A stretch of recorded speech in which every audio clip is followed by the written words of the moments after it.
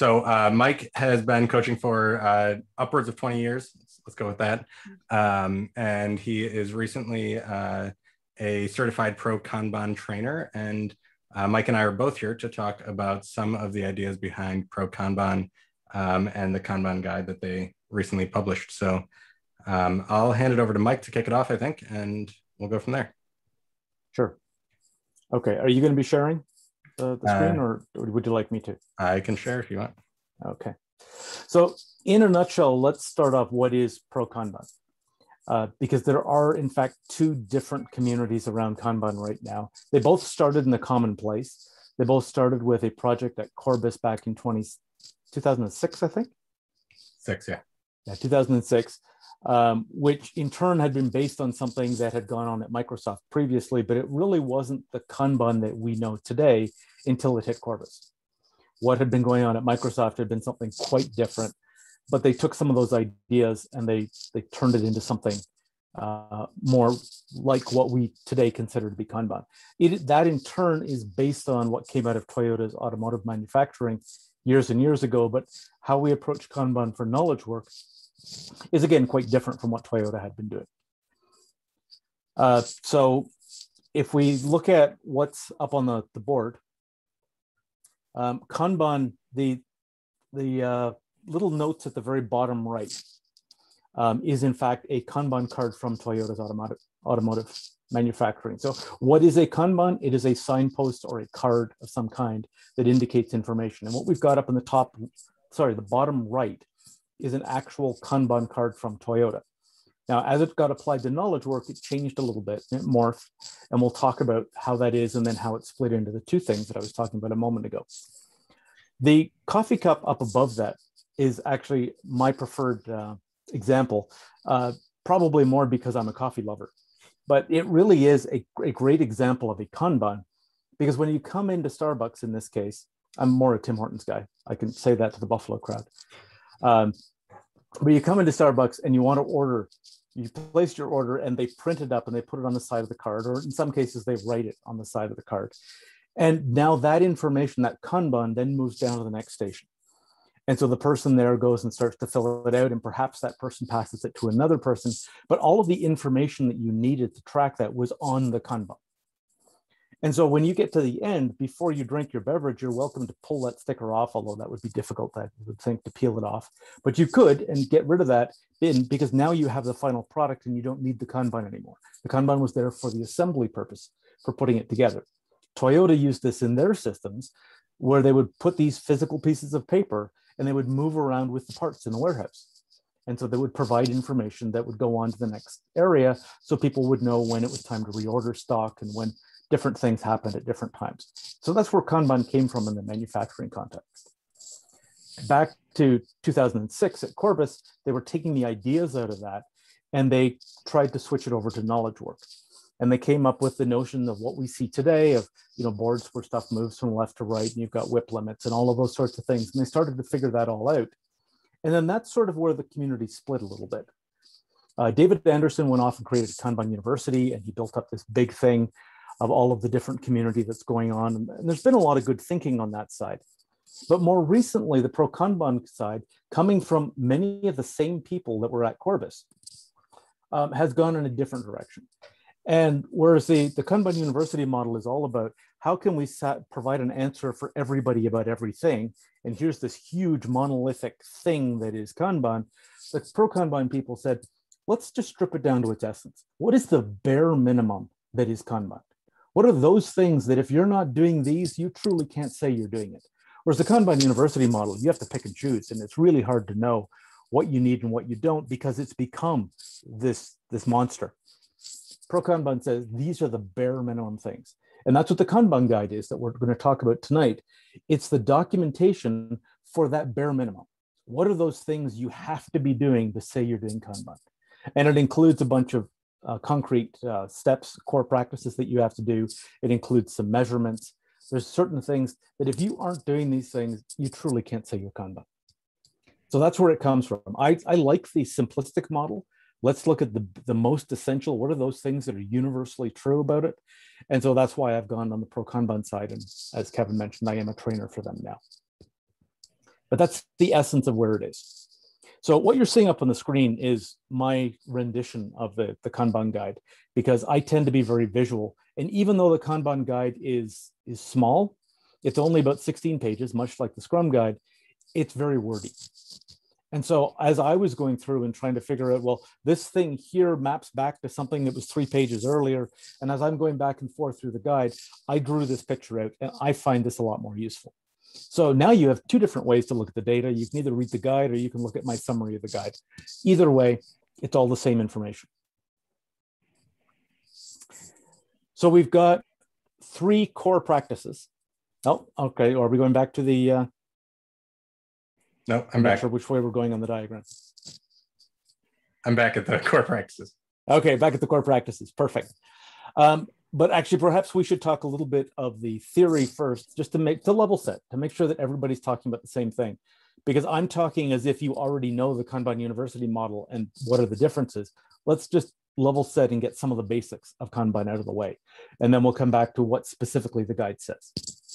So I like to talk about the Kanban base, about flow specifically in terms of a highway. And the reason I like to talk about it as a highway is that we all instinctively understand highways.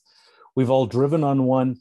We all understand how they work. We can look at a highway and say, oh, I see how things are moving. I understand those things because it's part of our culture. It's become intuitive. So if we look at this picture here, if we look at the 2 lanes, the lane going away from us and the lane coming towards us, we can ignore the one going across the top. But if we look at the 2 coming and going, which of those 2 lanes do you think is going faster?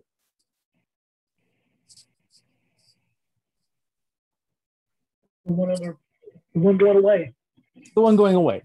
And we guess that because of how the cars are spaced.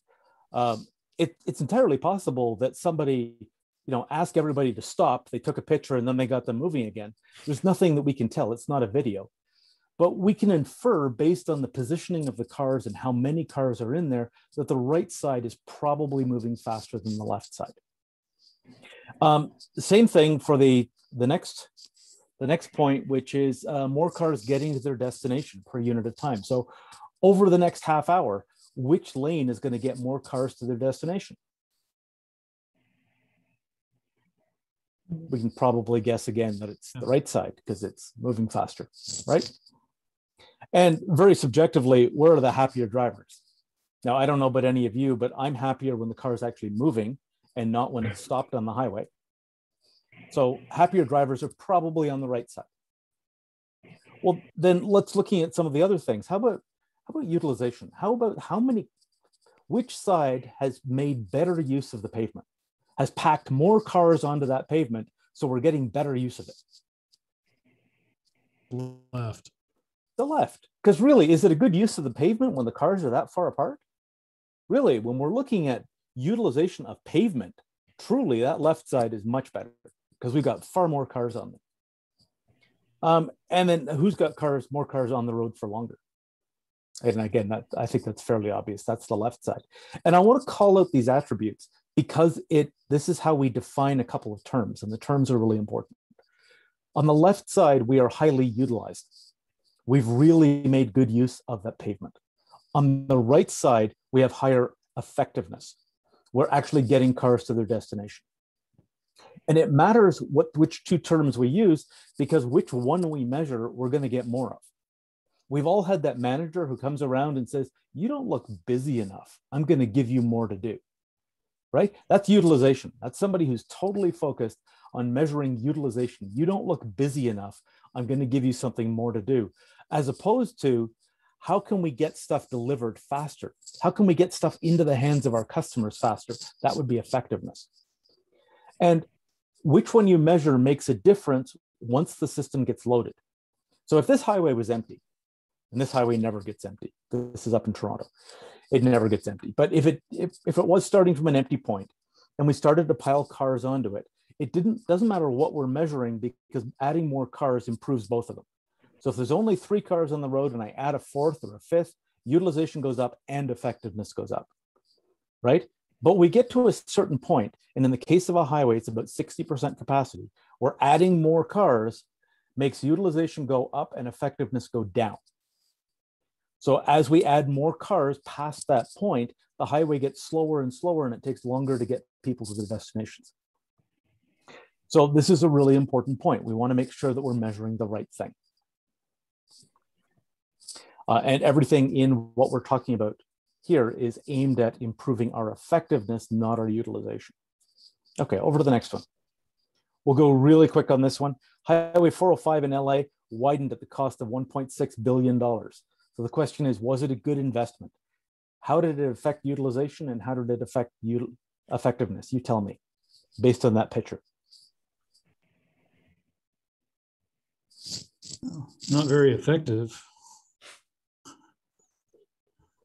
How about utilization?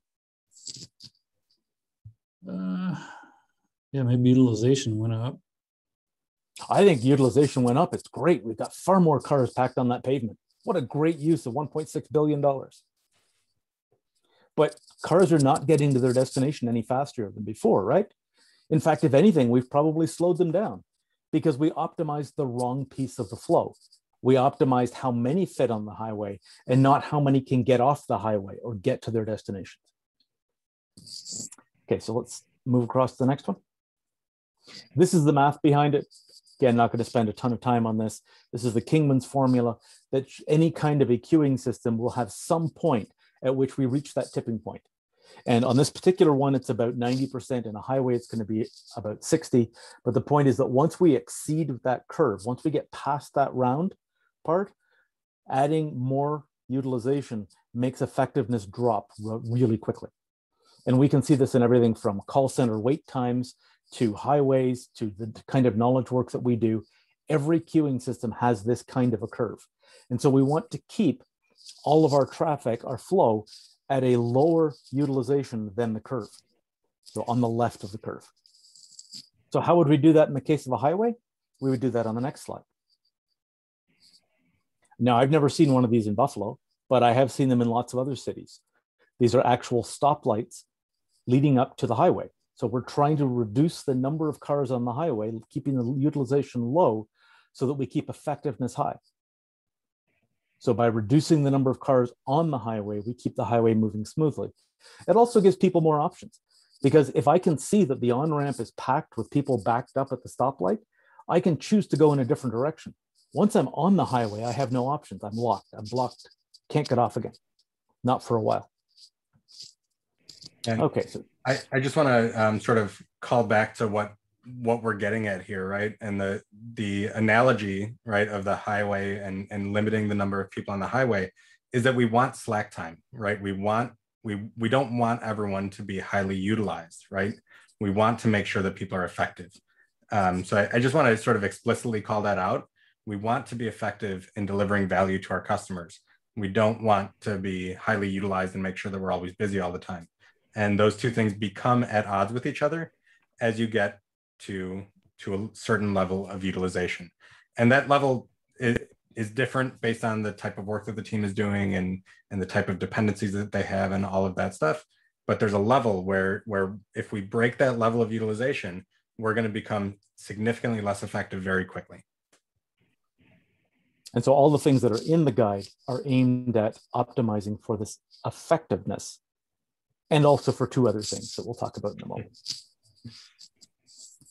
Okay, so, the ambulance we don't need to spend a ton of time on. We just need to recognize that sometimes we have expedited work, and when that ambulance comes on the highway, everybody else has to pull over to the side. So the ambulance gets through, it gets to its destination, but it slows everybody else down. And when there's one ambulance a week that crosses the highway, it's not a big deal. But if every third car was an ambulance, nobody would be getting to their destination. So think about the impact that expedited work has to your workflow. And this is going to be critical. So as we're measuring effectiveness and efficiency and predictability, all those things go out the window when we start getting expedited items coming through. So we're trying to optimize for those things, and this expedited work just throws it all out of whack. So we want to minimize that as much as possible. And I don't have a picture for this, but we can see this in real life when a motorcade comes by or something, right? When the presidential motorcade comes by, everyone else has to stop, right? As that motorcade comes through, or significantly slow down, depending on the size of the highway. But that's what happens when expedited work comes through, right? It slows everything else down. So we have to understand that impact of expediting our work, right? Okay, so now the next row down. So normally in this session, we go into a simulation right now, a feature bond simulation. And feature bond is a tool. I'm happy to run us through a simulation later if anyone wants to see it. But it's a tool to simulate Kanban, right? To simulate what it feels like to be in a Kanban system and to flow work through that system. So we're not going to run that simulation in the middle of the session right now, but I'm happy to run this later if people want to see it. But I will call out the biggest lesson that everybody gets from that is that everybody says, I didn't realize what an impact WIP had to my effectiveness. That's the big takeaway. Everybody says, I didn't realize that allowing WIP to grow and grow was going to mess up my effectiveness so much. Because that's utilization. Utilization goes up, effectiveness goes down. That's your WIP. Oh yeah, you don't look busy enough. Put more on the queue. Increase that WIP. That's utilization mindset. And that messes with everything else. Okay, so moving down. So here we go. We're back to the individual pieces in the Kanban guide. And so we start off with 3 practices, and all of those practices have ripple effects. They all go off to other things, which is what he's sort of covered up, but not quite. So the 3 core practices are define and visualize your workflow, actively manage the items in your workflow, and optimize your workflow. Now, if you're familiar with the Kanban University model of how you do things, they have 6 core practices, not 3, but those 6 map 2 for 1 down to the 3. So there's really no difference between the 2 other than the Pro Kanban model says, here's 3 simple things, and the Kanban University pulled them out into 6. And in some cases, pulling them out actually made sense, and in a couple of cases it didn't, to my mind. For example, they separated out feedback loops from improving. Well, why would you have a feedback loop if you didn't want to improve? So anyway, so we have those 3 things, and all 3 of them are critical. So we define and visualize our workflow. The visualization step, I mean, if you've done any kind of Kanban, this is obvious. We are such highly visual creatures. Half of our brain mass is devoted to image processing. So we are so visual. If we can get things visually displayed, we can start to manage it more effectively.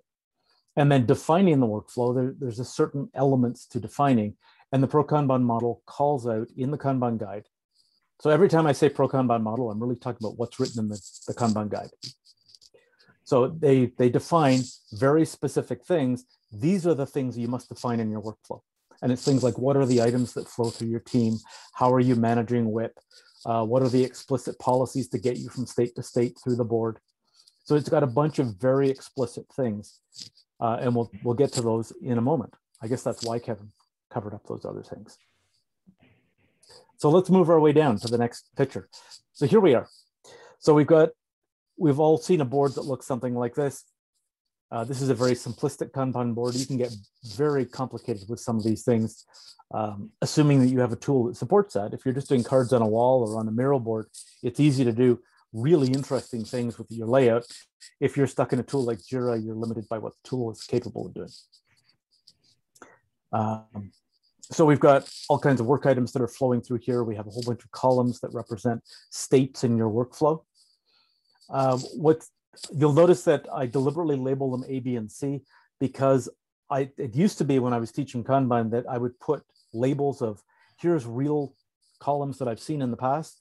And then people would walk away and say, this is what the columns must be called. They must be called coding and testing and this. And no, that's not my point. Point is they have to be unique to your team. There may not be 3, there might be 20. I've never seen a table with 20 columns, but it could be possible. I have seen tables, boards like this with 13, 14 columns in them. And that's not that uncommon. There's one other thing I want to call out that's sort of a distinction between the Pro Kanban model and the LKU model. For those of you that are familiar with the LKU model, So the LKU model pretty explicitly says that you should start where you are and then evolve, right? When we get to improve, we'll talk about that a little bit. But the workflow that you visualize in the LKU model is your current workflow. They say that you should visualize the way you currently work. The Pro Kanban model doesn't expect that, and the stories that I've heard from what Corbis did and from other effective Kanban teams say that you should inspect your process. You should understand where you are today, but the process that you put in place doesn't need to match it, right? Doesn't need to just mirror what you're already doing. It should be whatever makes sense, right? As you inspect your process, as you understand what your workflow looks like today, define a workflow that makes sense for your team, right? And make it as effective as you can, given whatever information you have today. Sometimes these changes are revolutionary, right? We can't always evolve to the place that we want to be, or it doesn't make sense to evolve to the place we want to be. And we need to take that revolutionary standpoint and be courageous enough to do it. Now, the subtle caveat that goes with that is that the surest way to fail is to make your board too aspirational. We see all kinds of teams who say, oh, well, we should be doing these 5 things every time, and we should be doing this, and we should be doing that. And then they lay it all out on the board. And of course, they never do those things because they never intended to do those things. They just thought it would be a good idea if they had. So they made it so aspirational that there was no way they ever followed it. And that's a really sure way to fail. Yeah. So we want to be careful that, yeah, we don't have to start exactly where we are today, but it should be pretty close to where we are today. Not too much of a leap to get to the new model. Wasn't part of the intention of start with where you are to make people think about all of the steps in their process and where the information goes and where the dependencies are? And you see all these pictures of just a giant spaghetti thrown on the wall, but once they start looking at it, it's like, oh my gosh, we do all of this, and it's like, yeah, then you start paring it down, but most people don't even know what they're doing. That's absolutely true. So many different places. Yeah, mapping out the value stream is often an eye-opener for big companies. You map it all out. No, this is truly what your model currently is today. And people are you crazy? Why would we go back and forth 3 times in this area? Well, that's what you do today. Should we fix it? Yeah, so inspecting that process is a really important part of it, right? You need to understand what that process is. And I think that might have been the original intention of that statement of start with where you are. What I've seen implemented is a refusal to take those revolutionary leaps, right? And to jump to whatever that next leap is. And there's certain mandatory things here that we have to do, that we have to change, that you can't say, well, we're starting where we are if we're mandated to start implementing to manage our WIP, because that's not where we were, right? So there's certain things that we have to do right off the bat. Just let's not make it too aspirational. Let's start to something relatively close to where we were, and then we'll move forward from there. Okay, so definitional workflow. It's what are the individual units of value that move through the team? So what do we have? Do we have bugs? Do we have new feature requests? Do we have production incidents? For a new product team, it might be as simple as that. Those are the 3 different types of work that come through the team. I worked not that long ago, not that far from where you are, with a team that when we modeled out what they were doing, had over 90 distinct types of work that flowed through the team, 90. And sure, a lot of them were simple and a lot of them just fit on some kind of a ready doing done board, but it was 90 distinct and different types of work that came to this team. And so modeling that out was quite an eye-opening exercise. They had no idea that they did that many different things. So we want to model it all out. What are the individual items of work that flow through the team? One important note to make here is that these things must be valuable to someone outside of your team. They have to be pieces of value that your team is producing, not just the tasks that they do. If you model out the tasks that the team does, then you end up optimizing for utilization, right? Optimizing to stay busy with those tasks rather than optimizing for effectiveness. of delivering value. And this is actually a point that Kevin and I are a little bit different from the guide. The guide just says must be valuable. And we like to add valuable to somebody outside the team because that helps clarify it. Because I could make an argument that refactoring my code to make it prettier is valuable. And it is valuable to me, but it's not valuable to anybody outside the team. And so that's where we like to draw the line and say it's not valuable unless somebody outside the team cares about it. And we're not saying that you shouldn't do those things, right? You most definitely should be refactoring your code. You most definitely should be doing all of these keep the lights on type activities, but they're not what we're trying to optimize, right? We're trying to optimize for value, and refactoring is something that will help us improve our delivery of value, we hope, right? So when I have a question here, Yeah. when you're defining the workflows, because we have several in ours, do you try to create that visual to so that all work goes through those same columns, the columns that you define, or is it a subset? We want all of the work to flow through some board. The question is, how many boards do you have? The most complex team environment I've seen had seven boards for one team. So we're actually, I think we might be, we have one board, but we have several workflows. So based on the work, for each workflow, we should have a board. Well, it's up to you how you choose to model it.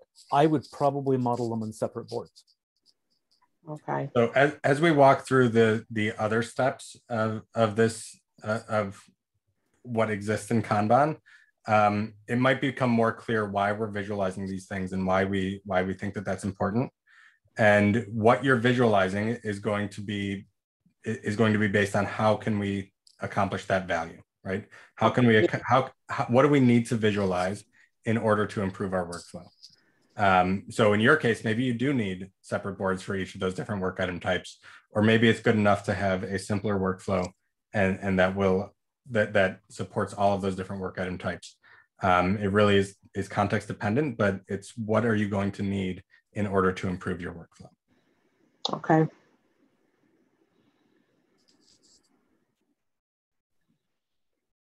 So we have to give you the consultant's answer. It depends. Yeah. So, do you want me to jump in? Oh, no, I thought somebody was going to say something. No. The next point, you're welcome to talk if you wish, is timings. You want to cover this one? So this is we have to define when work is started and when work is finished in our workflow. So your workflow will likely have multiple started and finished points, where you say, this is started from the customer's perspective at this point. It started from some other perspective at this point, and from some other perspective at this point, and similar with the finished perspective, right? What we really want to visualize though is that big piece of value, right? When did we start working on this piece of value, and when did we deliver that piece of value? So the most important ones are the ones that are as far out in your process as you can find, right? And this is really it, right? When do you consider this work started, and when do you consider this work finished? Hopefully finished is in production, and started is at some point that we're making a commitment to our customer to work on this stuff, to do this stuff. One or more defined states, right? That's what we were talking about with the columns in the workflow. So we just need to have at least one column in your workflow and potentially multiple columns. Any work item that has been started and has not yet passed that finished point is considered work in progress, right? That is your WIP. And I'm going to just jump over to this board just so I can sort of show these things a little bit. So this is your start point, right? It's when something moves into ready in this case. Or it's just when you consider that work started, and then this is the end point. And anything in between those two lines is your WIP. You need to define how you're going to control your WIP. right? So the typical way to do that is by adding WIP limits to each column, right? We limit WIP by saying we will only have X number of things active in column A, Y number of things in column B, et cetera. But there's all kinds of different ways that you could do that. You could limit WIP by person. You could limit WIP by swim lane if you have swim lanes. You could limit WIP in any way you want. The important thing here is that there can't be any uncontrolled WIP. So all WIP needs to be controlled in some way. You can't have a column where you can just pile things in there. That doesn't work. If I could point out an interesting subtle thing here, is that the Kanban guide here talks about controlling WIP, whereas the KU model, Kanban University, talks about limiting work in progress. And there's a really subtle point, but I think it's interesting, in that normally the best way to optimize for effectiveness is to reduce the amount of work in progress, generally. But sometimes we find that for us to get maximum effectiveness, we have to ensure that a certain column also has a minimum. So maybe column B on our diagram, we're not that effective unless we have a buffer in there of always at least 3 items. So if we're just blindly saying work must be limited, it doesn't account for that. But by saying that WIP must be controlled or managed, that does. So it's subtle, but I think it's an important point. John, did you have a question? Did you guys mention, I know this is about the least amount that we need to be doing to call it Kanban. Did you guys like take out like cycle time or lead time? I saw cycle time, but is there also lead time, or did that get stripped away? This model deliberately doesn't distinguish between cycle and lead time. Yes, they are different. They are different things. Lead time is more customer centric and cycle time is more operational centric. But the guide doesn't care. The guide said there's a start point and there's an end point, and we're just going to call it cycle time. Got it. Sorry. The perspective, it's a good clarification, because we asked the same question. We said, why is it not talking about lead time? Yeah, what the perspective that Pro Kanban takes on that is that lead time is a special case of cycle time, right? Lead time is cycle time, where the start point of that cycle time is when your customer asked for it, and the end point is when it's delivered to your customer. So they just see it as a sort of special case of cycle time, and that's where they call out that you can have multiple started or finished points, and you want to measure cycle time between all of those different started and finished points to gain different types of insights. Great, thank you. Yep. What's next? Explicit policies about how work can flow from each state, flow through the board, right? So you have to define your rules about what needs to be true for something to move into ready, what needs to be true for something to move into column A, what needs to be true for something to go into the expedited swim lane or whatever swim lane you're talking about. So just rules about how work is moving around in this workflow in different ways. There are some base rules that are sort of already defined in Kanban, like you won't violate your WIP expectations, right? That's one special case of an explicit policy that is common across all teams, and that's why they call it out separately.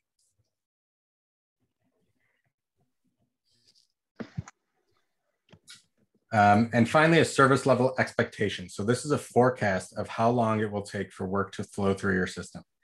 We'll talk a little bit about how to calculate a service level expectation later, I think. But this is just a commitment that we expect work to take X number of days to flow through our process. It's wording terminology. It's not actually a commitment, it's an expectation. Yes. Because we can say with 85% certainty, the work will be done in 4 days. Because that means that historically, 85% of our work got done in 4 days.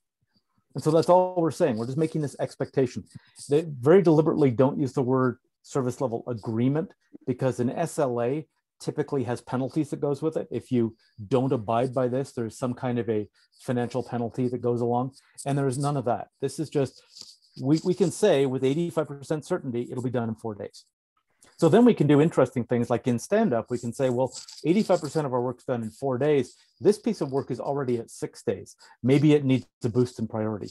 Maybe we need to focus more on that one in order to get it done because it's already exceeded the SLE.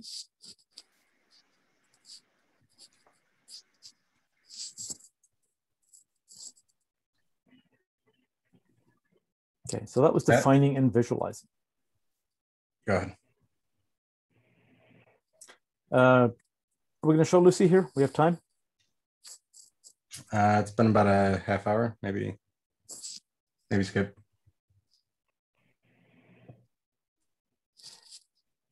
Okay, yeah, let's talk just about the stand up here. This is not specifically in the guide, but it's worth calling out because stand-ups are done so poorly, so universally. Almost every team that we go into is doing status updates, and they're talking about, this is what I did yesterday and what I'm doing tomorrow. Even the Scrum Guide doesn't say do that anymore. I don't know if you knew that, but the 2020 Scrum Guide has removed those questions because they were detrimental. So now we talk about other things. So talking about how we flow our work through the system, we want to talk from oldest to youngest. Why oldest? Because we want to focus on those things that are nearing their SLE. The cars off the road as fast as possible. And that means taking the ones that are closest to their destination and moving them before we move the ones behind them. So we're always trying to do that, working from oldest to youngest. Now, most tools like Jira or whatever tool you happen to be using, they don't tell you the age of the ticket on the ticket. Jira actually shows you how old it is, how long it's been in a specific column, but that's not the same as how long it's been on the board. So we want to go from oldest to youngest, and if the tool doesn't tell us what's oldest, then we can infer that by saying things further to the right are older than things further to the left. Things higher in a column are older than things lower in a column. Therefore, if we walk in this sequence from right to left, then we can start to see what's going on. So we start off, we look at the done column. There's typically nothing to be said about done. Sometimes somebody wants to call out, hooray for us, we ship this thing, but done is typically not something we actually care about. So then we move on to the next column. We look at the top. It's going to be in one of 3 statuses. It's either actively in progress, we're doing something with it, in which case we'll ask questions about, what's left in this work? What will it take to get it to done today? What can we do to move this along? Would it help if somebody helped you with that? So all of these things around, it's in progress. What can we do to get it to move faster? But it might not be in progress. It might be blocked. Well, if it's blocked, again, coming back to the core practices, we need to actively manage the work in progress. That's core practice number 2. Actively managing doesn't mean, oh, we look at it and say, oh, it's blocked. Too bad, move on. No, we get it unblocked. That's actively managing the work. We get it unblocked, we get it moving. So what can we as a team do to get this work unblocked? And then there's a third possible status. It might not be in progress. It might not be blocked. It might just be sitting idle because nobody has time to work on it. And if we've only got one of these, it's not that big a deal. But I find that about once a year, I run across a team that has easily 10 times as many tickets on their board as they have people in the team. So a team that Kevin and Jeff might know had over 10 people in the team and over 100 tickets on the board. You know that 80 of those tickets were sitting idle. They weren't blocked, but nobody had time to work on them because they'd been started and everybody else is busy with other stuff. So when you have a lot of things that are in that idle state that's just waiting, that's a real problem. Again, 1 or 2 we're not concerned about. So it's a really quick discussion. What's left on this work? What can we do to move forward? Would it help if somebody helped you? Or if it's blocked, can we get it unblocked? Oh, it's just idle. Well, what's up with that? Why is it idle? Because other things were a priority. Now we move on to the next one. This should be a really good top of the next column. So we start at the top, we work our way down. And again, we ask all the same things. What's left on this work? Would it help if somebody helped you with that? What'll it take to get it unblocked? Asking all these questions. I'm taking a lot of time to talk my way through it, but really this goes very fast when we're doing it with a team. If your stand-up is taking more than a minute per person on a regular basis, then we're probably talking too much. and we're not focusing on the real work that needs to get done. The key here is core practice number 2, actively managing the items in the workflow. If we're not active, if we just watch them passively and say, oh yeah, there's another one. Oh, look at that one. That one got finished, but that one didn't. Then we're not doing our job. Actively managing. I can't stress that one enough, because when a team fails with Kanban, more often than not, this is why. They didn't actively manage the work. And so we go through all the items one at a time, all the way until we get back to your to-do column. And at that point, we're probably done. There may be things we need to talk about in the to-do or the ready column. There might be something that has a date on it that has to be done by Friday and we haven't started it yet. But typically there's nothing we care about talking about in there. But again, it's actively managing the work. What do we do to get this moving faster?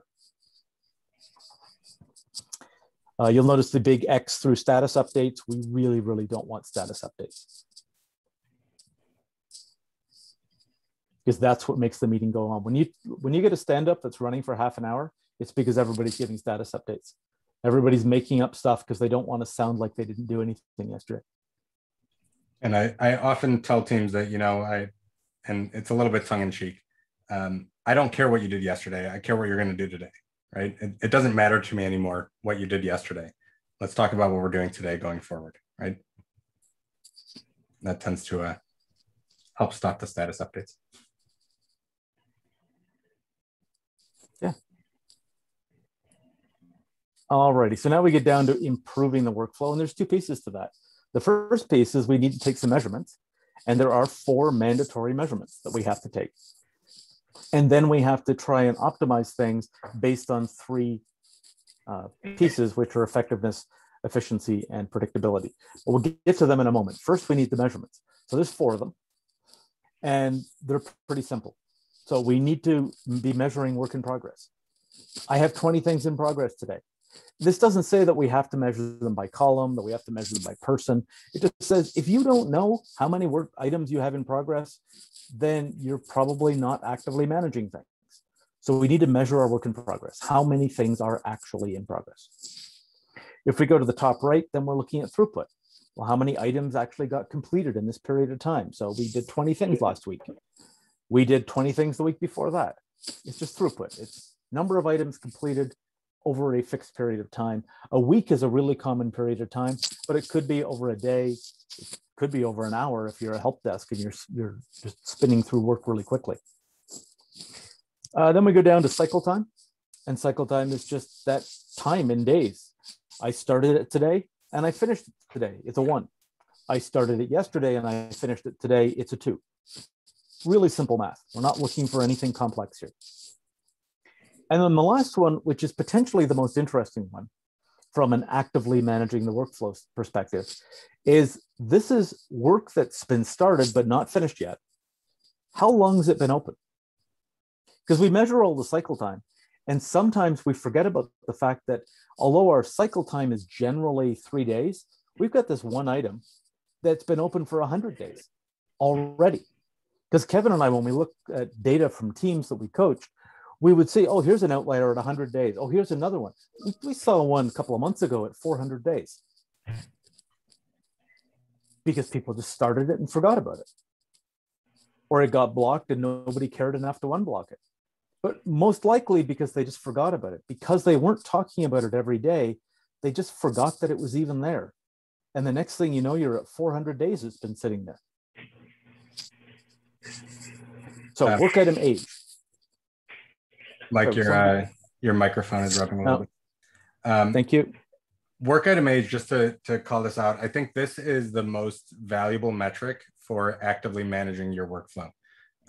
This is the key factor in saying, which things do I need to address? Which things do I need to make an active decision on how I'm going to change the way that we're addressing them, right?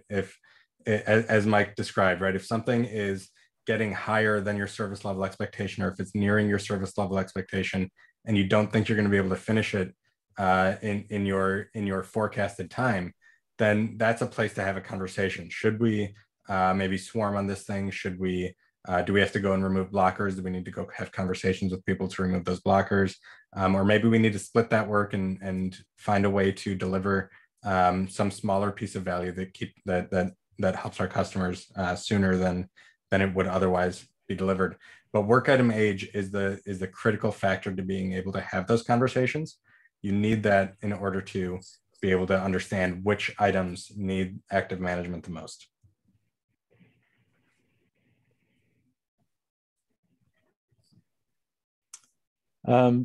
So there are some groupings to this. You'll notice that the 2 items on the left are both related to things that have started but not finished yet. The 2 on the right are related to things that have finished. The 2 at the top are all aggregate values. We're measuring groups of items, and the 2 at the bottom are individual items.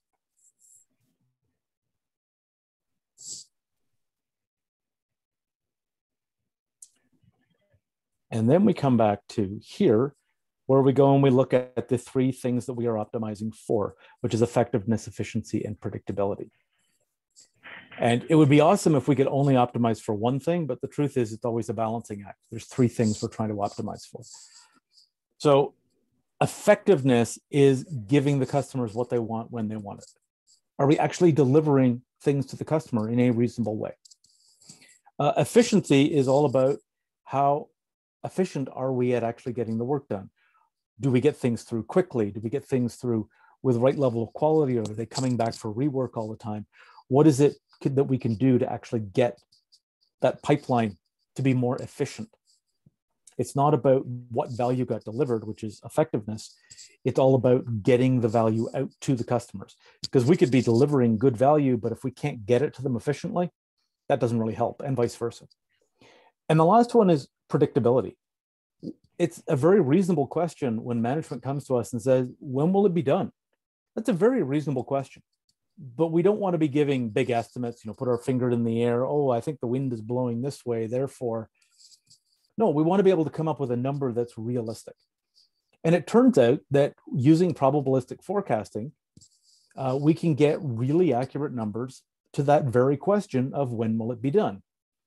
But how accurate our numbers are will be based on how predictable we've made the system.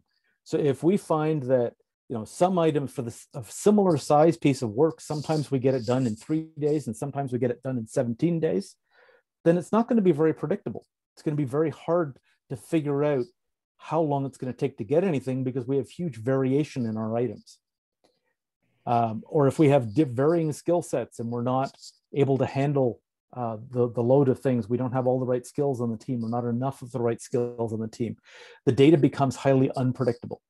So as we are optimizing, we want to optimize for effectiveness and efficiency, but we also want to optimize for predictability, for making that data predictable so that we can answer the question when it comes, when will you be done? Because it's the rare team where people don't care about that. There are some. I mean, sometimes we've got teams that are doing just production support, and they don't care how many months it's going to take to get this batch of production support items done. They only care about what it's going to take to get today's items done. But most of the time, if we're doing product development or anything like that, they're going to say, you've got these 100 items. How long is it going to take? How much money do I have to throw at this problem? And we need to be able to have accurate answers for that.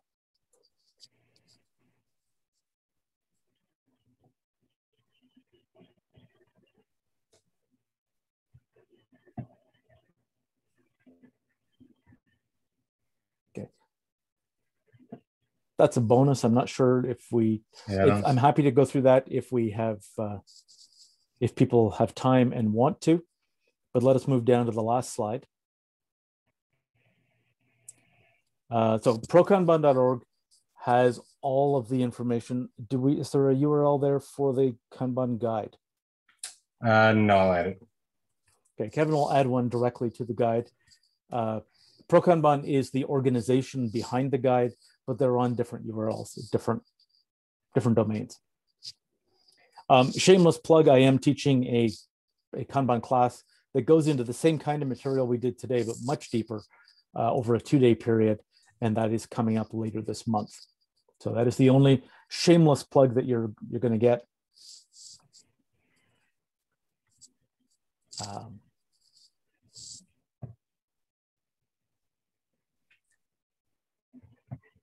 Yeah. Questions, thoughts, surprises? rants. Yeah, Mike, I got a question on that previous slide, cycle time and then work age item. Yes. To me, I don't know, maybe it's just been a long day, but to me, those seem the same. Well, the difference is that age is before it's finished and cycle time is after it's finished. So age is, we started it 3 months ago and it's still not finished. So we can track the age. But cycle time is we know exactly when it started and when it ended, and that we're measuring the days between. So lead time would that be synonymous with lead time then, or is that? Well, the cycle time and lead time are basically the same kind of measurement. Okay, it's from a designated start to a designated end. But in both cases, you know the end. Yeah, gotcha. Okay. Work item age, you don't know the end yet. It hasn't ended. Yep. Okay, thank you. That clears that up.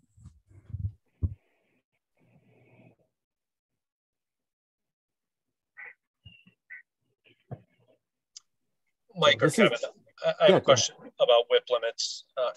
When teams are experimenting with adjusting their workflow, I mean, one of the things that they always gravitate towards first is like their WIP limits. And they seem to try to manipulate those to solve the problem instead of like really digging down deeper, which is a separate issue altogether. My question is, as a starting point for setting WIP limits in order to start Kanban implementation and start running experimentation behind what works for them, is there a recommended number? Like I've typically seen X+1, where X is the size of the team. My criticism of that is it allows for some waste in the system. I've seen X-1, but that one may artificially force collaboration where it's not needed. Is there any sort of guidance you can offer on that? Yes. There's a couple of things that we go through. So first of all, we ask what's typical in that column. So we look at, if the work has already been flowing through, if it's normal on a typical day to have 3 items, maybe we'll make it a little bit bigger. Maybe we'll make it a 4, because I don't want them to hit the WIP limit right away. So if they have some general sense of what's typical in that column, we make it as close as possible to typical. If we have no idea, this is a brand new team, we've never had any work flow through, or if the type of work has changed.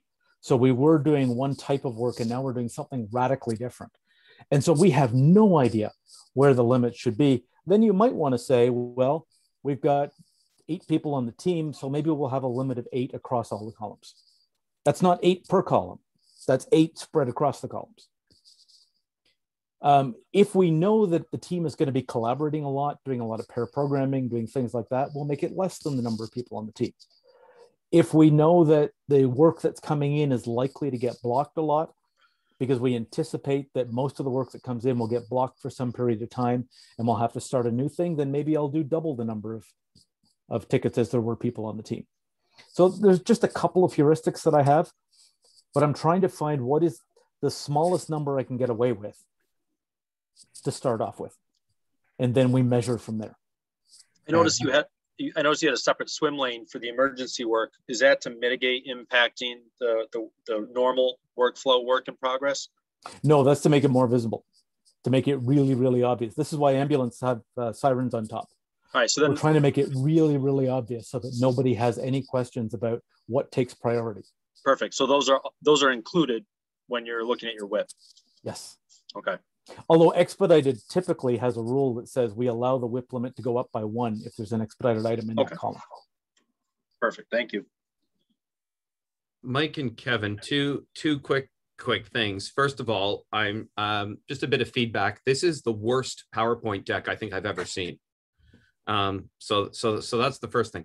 The second thing is there was a question earlier that I'd love if you could loop back to, because I'm really curious when you talked about having multiple boards and being then able to see all of the work.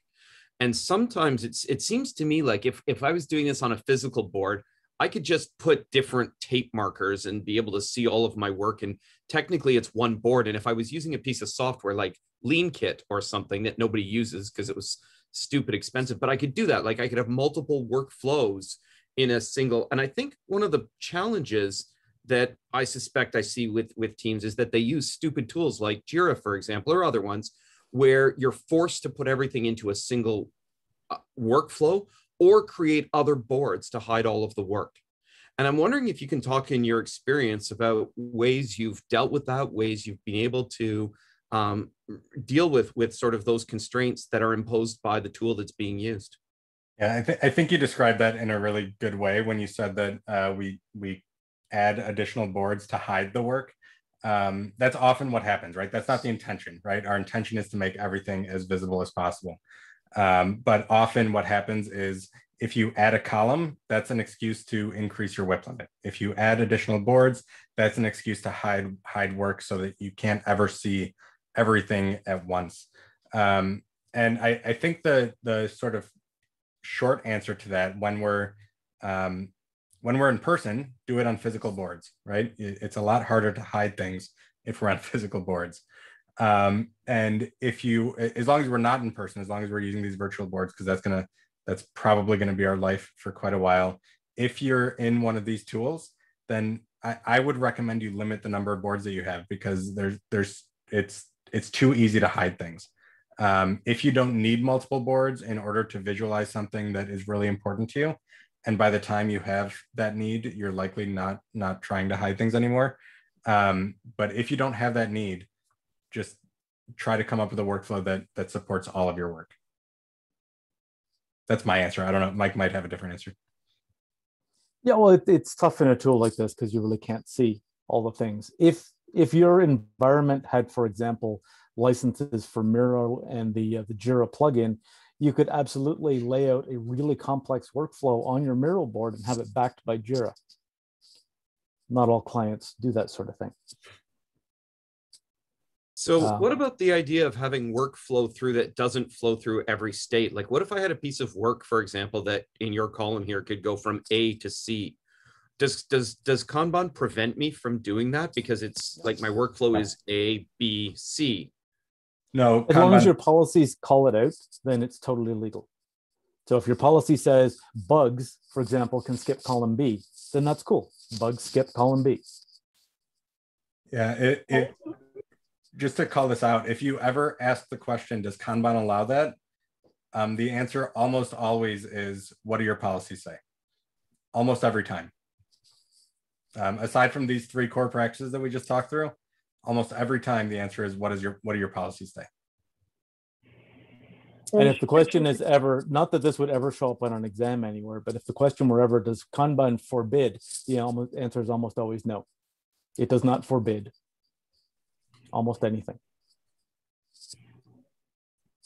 Hey, Mike, if we could go back to Ken's question for a minute, I wonder if you wouldn't explain that water level slide that you skipped over, because that's a really good way of thinking about finding bottlenecks and things.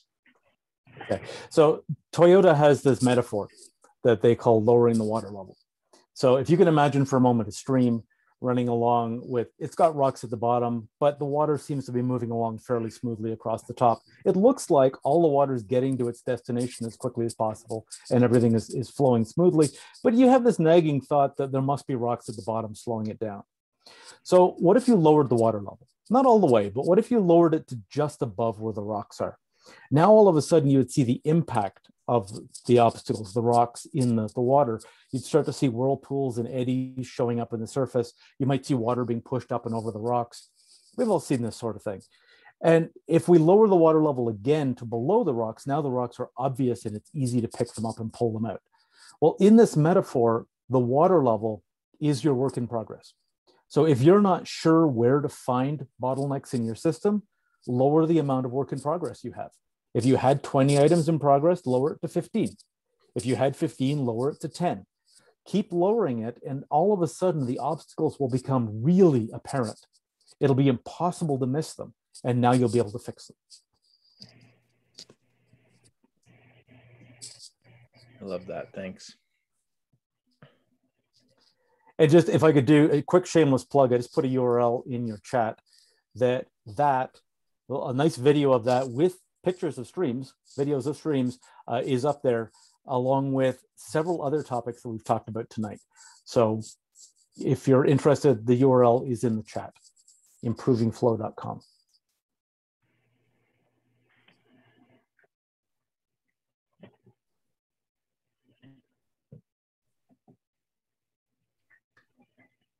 So I know Mike has another call at 7:30 and is going to have to drop off. So I just wanted to throw out a thank you to Mike for joining us and for doing this when he had such a busy day, and I really appreciate it.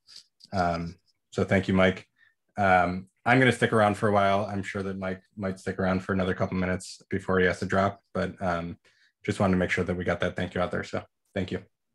Thank you. I know it's been a bit of a whirlwind. I was talking fast through all that, but hopefully it was helpful. So can we go back to that workflow diagram? Yep. If I can find it.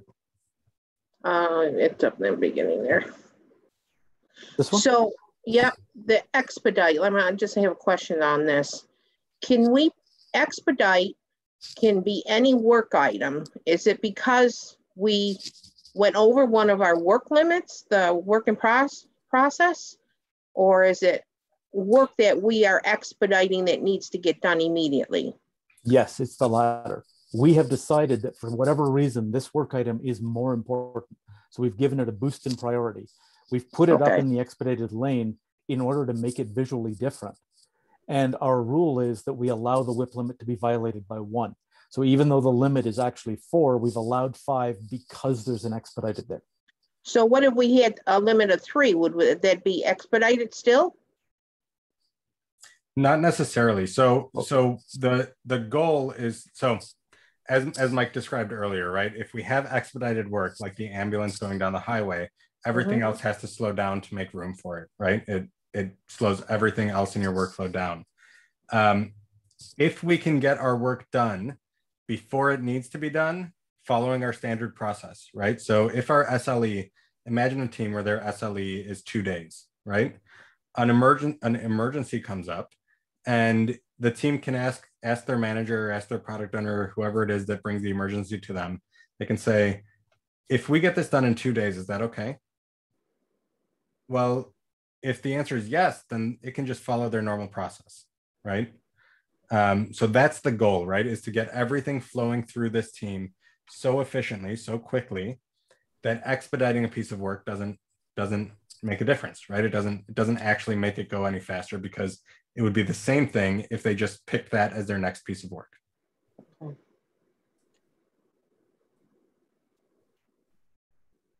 I have another question. Say we took one of those columns, like we took column C. Does every column have to have a WIP limit? So there can't be any uncontrolled WIP on in your system. Between started and done. Right. All right. Between started and done. So that doesn't necessarily mean that the column has to have a WIP limit. You could be controlling WIP in some other way, right? But there can't be anywhere that work could potentially just pile up in your system between started and done. So Kevin, can I just clarify there? What you're saying is that instead of having 6, 4, 2, and 5, I could put 17 and say, I can't have more than 17 items. Across the board, yes. Across the board. Or another way might be, I can't have more than 6 gold items, 2 blue items, and I can't see those other colors, but I can do it by the whatever those colors of types of works are, right? Like I can control my WIP that way. Yep. Yes. Okay. Now, the gotcha there is, although Kanban totally allows that, most systems like Jira don't. Jira only allows you to do WIP limits by columns. That's the only way it knows. So if you wanted to do it any other way, then you and your team would have to be manually tracking it and not letting the tool do it. Which is still possible, but it's more work for you. All right, so let me give you an example, and it's a real example of our board. Our column C is like ready for production. So we build things up over a 2-week period of time that is getting ready for production. But we don't know that number ready for production. So that column right now, we have no WIP. No WIP limit. It's not your team's work though, probably, right? Well, it is. It is. Okay. Yeah, it is. Okay. Yeah. But ready for production production is done, right? It should be in the next column. Well, No, it's ready for production. It's waiting out there to be for the next deployment. I think you said the key word there, Elaine. It's waiting. Yes. How do we make it visible that our work is waiting and we can't get it done for some reason? Well, because we have set deployments every 2 weeks. So we don't do, because our deployment takes a long process. It takes us 2-week period to deploy things. Mm-hmm. Is there a way that we can reduce that, maybe? So the risk there, the reason that we want to limit WIP there is because we're taking this risk that stuff that we did isn't going to be valuable, right? Maybe we're going to deploy it and we're going to find that we've got all kinds of issues in the code that we couldn't have found until production. Maybe anything could happen still with that work, and it could ruin our efficiency, ruin our predictability, ruin our effectiveness. So we have to control that so that we can prevent work from building up there. And what you're calling out are real issues, right? There's this process, there's this step in our process that slows us down, that significantly slows us down, that puts our predictability at risk, that puts all of this stuff at risk. How do we improve that? Right, yeah. You're calling out very real issues, and unfortunately, Kanban doesn't tell you how to fix them, right? It just gives you a framework for making them more visible. That's awesome. It sounds to me like this would be an interest. Sorry, Brian, you were going to say something. I was just going to say, it sounds to me like an interesting future topic, Kevin, would be something around the theory of constraints, because it sounds like Elaine is dealing with a real constraint that's preventing something from going through. And I know I experienced that, and I'm sure all of us do, but that would be an interesting topic maybe to dive into, the theory of constraints and how to exploit that constraint. Well, but the problem with that scenario is the cycle time for every item is always 2 weeks. So you're not really measuring anything, are you? It does kind of skew everything. You're right. Well, it doesn't skew anything. The reality is that you're adding 2 weeks potentially to the delivery of your work, of your value. And that is value that you need to optimize, I guess, right, Kevin? Exactly. Right.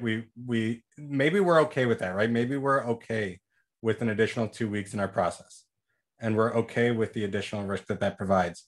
But we have to accept that that's the reality of our situation. Right. That is really what is happening. The part that makes this make a lot more sense to me in the Kanban context is, what if like 2 or 3 months worth of releases sat there in that last column? All of a sudden, that deployment that you eventually get around to doing once a quarter is at tremendous risk because of all the potential conflicts and issues and trying to push so much stuff out at once. I don't know if you guys have done big bang releases like that before, but there's usually a lot more risk that comes with that. So iterative thinking, get more stuff out sooner, right? Yep. Yeah, but the time it takes us to get things developed and get things out into testing, and then also into our cert environment, and then deployment, it's about a 2-week cycle period. So it seems to me that something like this, Elaine, would help make that visible and transparent so that we could then have a conversation of, to Kevin's point, what do we want to do about it? Are we happy? Are we, is that as good as we can be? Or do we want to do something about it? And I don't know. I think that might be a neat bit of data, a neat visualization to have. It's almost like Kanban isn't going to make us better. It's just going to expose things that we can then have meaningful conversations because we'll have the data on. Yeah, there's an idea that I often sort of talk about with teams, and that's that we don't want to make the data better, right? We're not trying to improve metrics. What we're trying to improve is our delivery of values, the effectiveness of our process. And if we if we change things by, for example, saying that when we get something to ready for prod, we call that done. That's making our metrics vanity metrics and and trying to improve just those vanity metrics rather than improving the reality of our delivery. And the customer experience. And what is our customer's experience with our team, right? I don't care. I don't have a bar that I say metrics must be at this level. What I hope for from teams is that they're having conversations about how their workflow is operating today and where they want to improve it.